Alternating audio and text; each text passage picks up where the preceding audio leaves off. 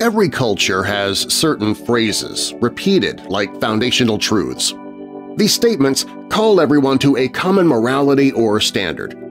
But what if they're wrong? For instance, a former generation used to say, "Cleanliness is next to godliness." Usually parents say this to get their kids to clean their rooms, and while there is value to the discipline of keeping things orderly, this statement can't be found in the Bible.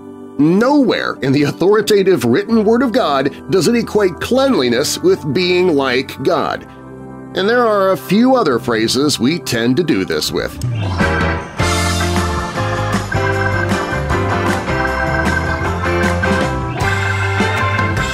Hello Weirdos! I'm Pastor Darren. Welcome to the Church of the Undead.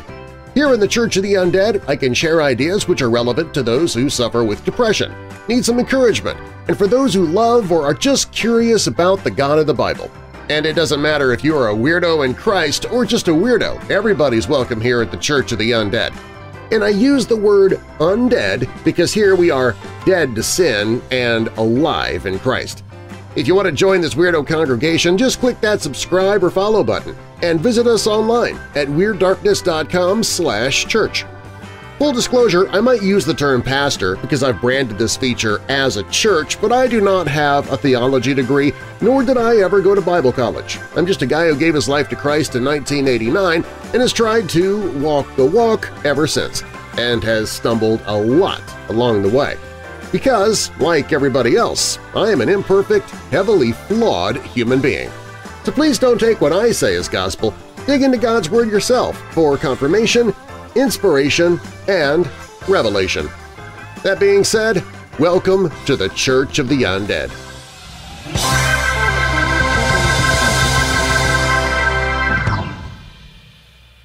To place a common or cultural phrase like "cleanliness is next to godliness" with biblical wisdom carries a certain amount of danger. Whether an unrealistic standard or even leading people into deception, Western culture has a number of such phrases. Said with religious fervor, we use these statements in conversation, counsel, movies, songs, and more. Yet the Bible expresses a different, contrary truth. We're just apparently ignorant about it. And since the biblical truth leads us to Christ, and Christ is life, we should correct our thinking and speech to align with what is good. Let's take a look at a few of these misleading phrases. Follow your heart. In movies and songs, we hear the phrase, "follow your heart." When making a decision or seeking guidance, this statement encourages people to instead listen to their own desires above all else. But Jesus never says, "follow your heart." On the contrary, throughout the Gospels, Jesus repeatedly calls individuals to follow me. In Matthew 4:19, he invites Simon Peter and Andrew saying, "Follow me, and I will make you fishers of men." Similarly, he calls Matthew the tax collector with the simple, "Follow me," Matthew 9 verse 9. Jesus' call is not a vague suggestion to listen to our inner inclinations, our heart, but a clear directive to align our life with his teachings and example. The absence of "follow your heart" in the Bible reflects a deeper truth about human nature. Jeremiah 17 verse 9 warns, "The heart is deceitful above all things and beyond cure. Who can understand it?" Our hearts know very little, and our desires change constantly. Rather than trusting our fickle and easily deceived hearts, Jesus calls us to trust Him as the way, the truth, and the life, John 14 verse 6. That leads us to contentment, peace, love, and more. Following Jesus requires radical commitment, obedience, and surrender to His will above our desires. Jesus calls us from fleeting emotions to the absolute truth of this world and the promise of eternal life. As we do, we embark on the transformative and fulfilling journey of faith. Be true to yourself. Our culture encourages a focus on self and self-identity. Even as young people, we're encouraged to be true to yourself, generally meaning to make choices consistent with who we are, what we like, and what we understand as our identity. In truth, these things prove transitory. What we believe about ourselves or how we identify with beliefs People change over time, and our understanding of self contains several problems, from personal bias, outside influence, and general ignorance. Being true to such a moving target seems a faulty foundation. Instead, Jesus calls us to radical self-denial unto God, and within that self-denial we discover who we truly are. Jesus says in Matthew 16, verse 24, "If anyone would come after me, let him deny himself and take up his cross and follow me." Rather than exalting self, he calls for renunciation of our desires and ambitions. This self-denial has a focus and a purpose. Jesus also says, "For whoever wants to save their life will lose it, but whoever loses their life for me will find it." Matthew 16, verse 24. Now, God is not a sadist. He doesn't ask us to lose our life for nothing. People do that every day. He calls us to give our lives for Him and the gospel. The result won't be a loss but ultimate gain, realizing and finding our real identity in Christ. Then we are true to that. Believe in yourself! Along with the focus on self, our culture encourages us to believe in ourselves. Heroes or protagonists in movies become invincible when they suddenly believe in themselves. This statement tells us to trust in our own abilities and thinking and a certain amount of self-confidence. Of course, we can all remember times we failed miserably, and we know our own limitations. Instead, Jesus calls us to believe in God, the Son, and the Father. In John 14, verse 1, Christ declares, "Believe in God, believe also in me." Here he equates belief in himself with belief in God the Father, emphasizing the inseparable relationship between the two. Jesus is not merely a moral teacher or inspirational figure, but the incarnate Son of God, deserving of our unwavering trust and allegiance. The most famous verse might be John 3:16, where Jesus states that God loved the world so much that He gave His only Son, that whoever believed in His Son wouldn't perish but have everlasting life. Again, while contrary to the popular "believe in yourself," God seeks our good. Believing in ourselves, we perish. Trusting completely in Christ, believing in Him, He gives us eternal life. Jesus promises Himself eternal life, saying, "I am the resurrection and the life. Whoever believes in me, though he dies, yet shall he live, and everyone who lives and believes in me shall never die." John 11, verses 25 and 26. Live your truth. We live in a war of truth these days.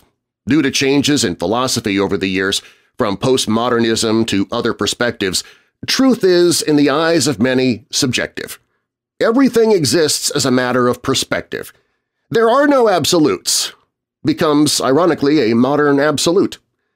People view truth from their own perspective, using terms like your truth and my truth, leading to the encouragement to live your truth.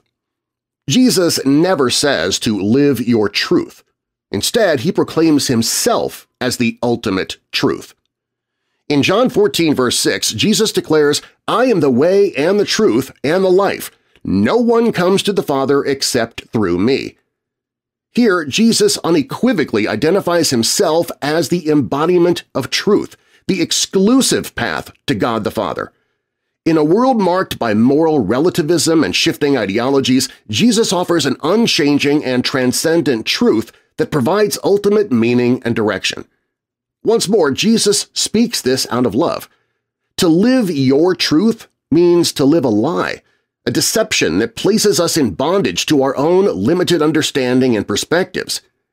The truth of Christ sets us free, and you will know the truth, and the truth will set you free. John 8, verse 32. The verb know here in Greek, and you will know the truth, it describes a oneness, a relationship with God who is truth. Within this relationship, God liberates us from sin and falsehood, offering freedom and new life in Christ. Do what makes you happy. Happiness has become the goal of our culture. When we self-evaluate, we ask, "Am I happy?" When making decisions connected to follow your heart, our culture says, "Do what makes you happy." Unhappiness then becomes an evil. But what if what makes me happy harms myself or others? Like many of these sentiments, happiness proves temporary, based on desires and changing circumstances rather than deeper realities of contentment and joy. Fortunately, Jesus never tells us to be happy or to do what makes you happy. Instead, Jesus challenges us to consider the eternal consequences of our actions. In Mark 8 verse 36, Jesus asks a sobering question. For what does it profit a man to gain the whole world and forfeit his soul? Here, Jesus emphasizes the futility of pursuing worldly success and pleasures at the expense of our souls. He calls attention to the fleeting nature of earthly riches and achievements compared to the eternal life available to us. Instead of seeking happiness, Jesus teaches, "But seek first the kingdom of God and His righteousness, and all these things will be added to you." Matthew 6 verse 33. Seeking eternal, kingdom life, we find the things we need, and God adds to our lives the fruit of joy and peace and contentment, all greater and more stable than happiness. Everyone goes to heaven. Often at funerals and more, our society believes every person goes to heaven. Well, perhaps really evil people like Hitler go to hell, but most people go to heaven when they die. At least that's what we say. But Jesus never says this. In fact, He teaches the opposite, that very few experience the benefit of eternal life.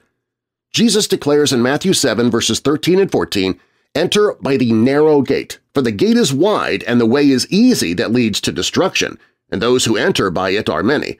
For the gate is narrow and the way is hard that leads to life, and those who find it are few."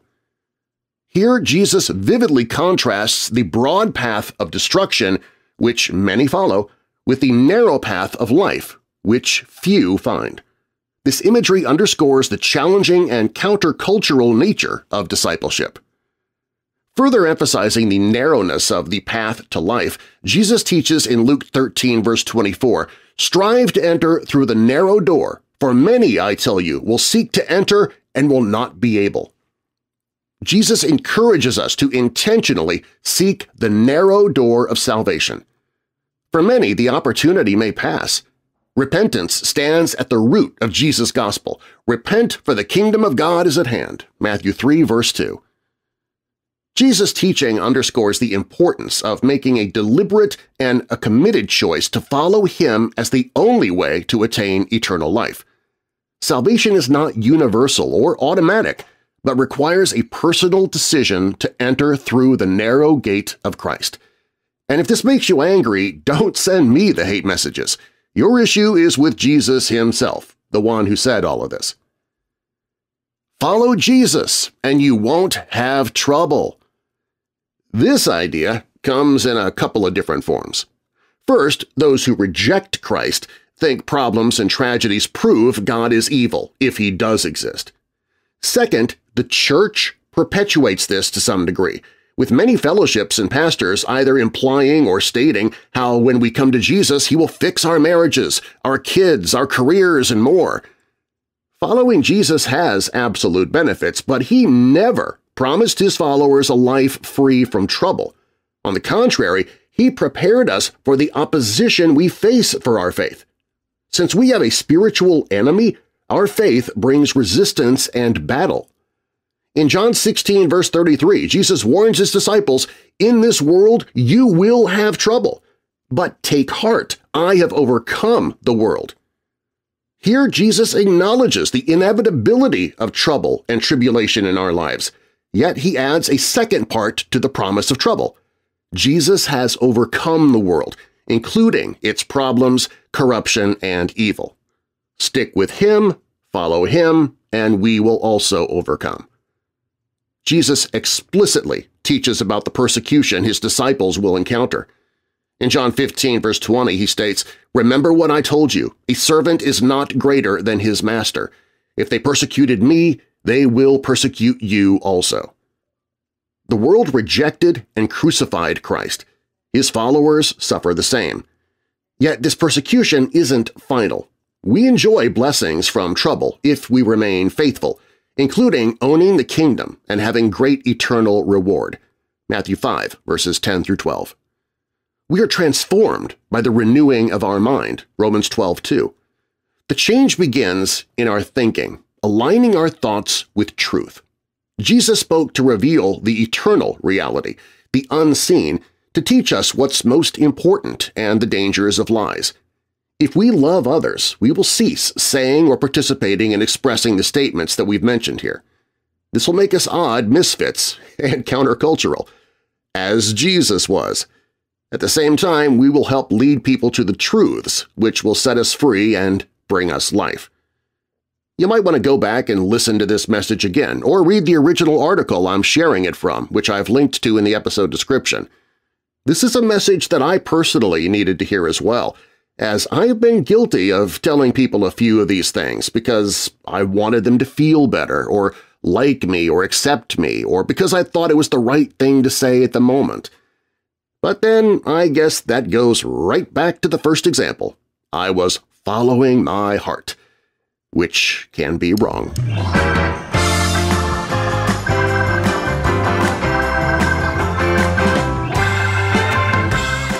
If you like what you heard, share this episode with others who you think might also like it. Maybe the person you share it with will want to join this weirdo congregation too. To join this weirdo family yourself, find us on Facebook, listen to previous messages, even find out how to join me in my daily Bible studies, visit WeirdDarkness.com/church. That's WeirdDarkness.com/church. You can find the sources I used for this week's message in the show notes. I'm Darren Marlar. Thanks for joining me, Weirdos, and until next time, Jesus loves you, and so do I. God bless.